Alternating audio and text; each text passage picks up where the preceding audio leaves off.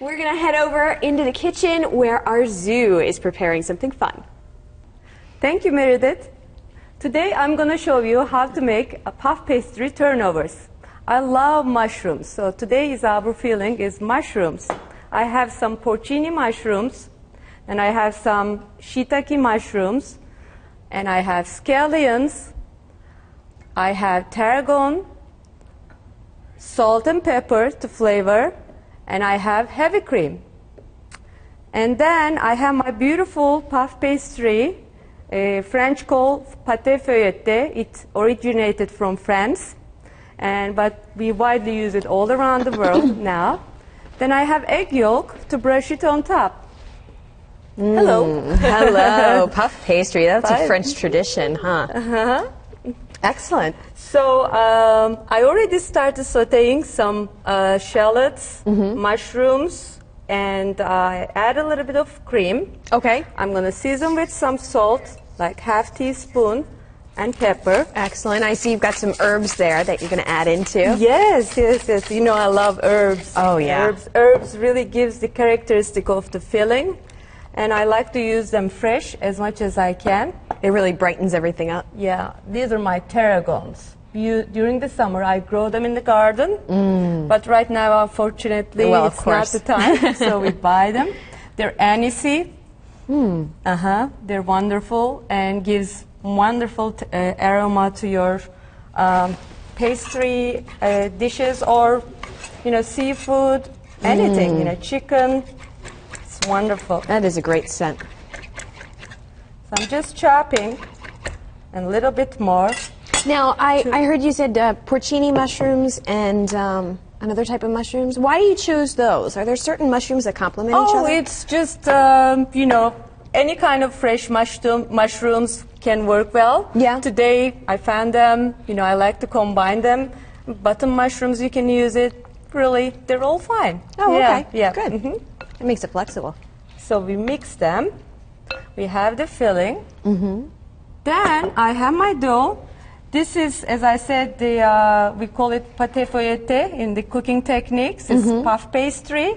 It's dough layered by chilled butter to make this thin, and it's after layering 6-8 times, and then you fold them each in between. Really? So this has 6 or 8 layers inside with butter in between each of them, and then it's just pressed down? Very rich, delicate dough. Oh my. And then you let it sit at least 6 to 8 hours or overnight in the refrigerator. Then you roll them all once, and it comes like that. And it comes out thin like that. Oh, wow.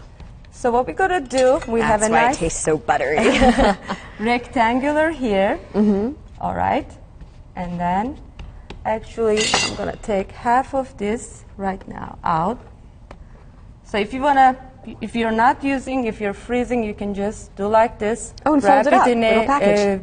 clear wrap first, and the folio, you can freeze it or keep it in the refrigerator. Okay. The other half, I dusted a little flour.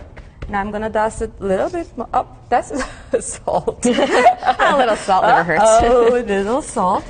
And with my rolling pin, I'm going to make it a little bit more thinner. Okay? So, both ways maybe. I'm going to just thin it. Oops. All right. Let me take this away from there. Then I'm going to cut this in half. Just coming through, coming through you. And here is little pieces that I don't want it. You can take it off. And if, in fact, you can roll them. So just cleaning up those ends. Cleaning up those ends. And if you want it, you can roll them out, put some sugar and cinnamon. You can make some little sweet things out of it. Oh, yeah. Little twists. That would be good. And then we'll cut some squares. Okay, let's say this much. Okay, beautiful. Nice. And, yep, put them like this. It's so much easier to buy the pastry already made than to make it yourself, although I'm sure it's wonderful when you make it yourself. Are there certain things that you look for when you're buying a puff pastry dough? you know, there are some brands, but they look for all natural one, not with the chemicals in it. They're a little bit more expensive, but I know some good, really companies make really fresh dough. And it's worth it. And it's worth it. Excellent. And once you buy it, you know, you can make lots of things out of it. You know, you can also make, you know, Napoleon with cream, pastry cream. You can make croissant, chocolate croissant, almond croissant. You know, sweet or savory. You can make tons of different things with this pastry. So I put tablespoon of filling. I'm just gonna make triangles. Just put the edges down. But you know, I'm just pushing them down. Just place it over here. And this dough is so buttery, you don't need to butter it. Oh, of course. Great. So I'll make one more, and then if you like to try, I'll give you one. So these would be great appetizers? Oh, sure. Sounds good. Sure. These would be really good. Oh, these are wonderful when they come out warm from the oven. They're so wonderful. So just the edges. Okay. Yep. Perfect. Let's see. There we go.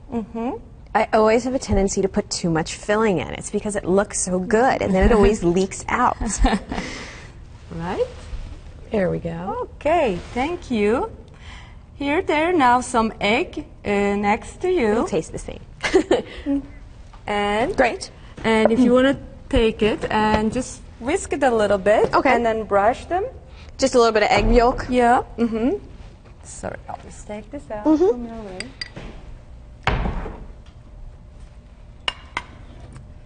Here now also with that puff pastry, I made some, the more you put you know, on, the more golden it gets. Take a look, nice puffs. I mean, you need special equipment to do this. And they also sell in the freezer section, they do this kind of puff pastry. If you go to special places, they have smaller, big ones. You know, you just bake them and take off the middle. Okay.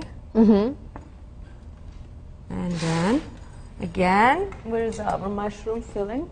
So we'll spoon the filling in between. Oh, this couldn't get any easier. And yet the presentation is going to look great. Sure. And how long did you have to cook these for? Oh, yeah, in 375 preheated oven. I would cook for 10-15 minutes. Oh, great. So you can be cooking these up at the same time that you're whipping up the mushroom filling. Yes, that's right, that's right. And yeah, puff pastry cooks very quick. They rise fast, you know, all the butter and steam comes from the middle. It's wonderful. You know, it's rich, but you know, depends on how, it's like everything else. Everything in moderation is good. How much you eat, you need to enjoy what you're eating. If you give yourself too much stress, that shows in your face too. Yeah, that's true. So these are going to be nice. And I have Parmesan cheese. Any kind of sharp cheese is good. Okay, I'm just putting it over. Excellent. And how long will we put these in the oven for? 10-15 minutes. Okay, 10-15 minutes. This could go a little longer, probably 25-30 minutes, because these are cooked already. Okay. For this, we're making really warm temperature and melting the cheese. Then serve it right away. Excellent. Okay? Oh, Arzu has brought this gorgeous cake out of the oven, the Queen of Sheba cake. And our turnovers look gorgeous, too. They're all golden brown. Thank you. Oh, Thank sure. you. So I will decorate them with fresh raspberries. Oh, beautiful. Some almonds. And maybe a little bit of mint. Excellent. That sounds great. Start decorating. And of course, I can't wait to taste, so I'm getting the plates and the forks already.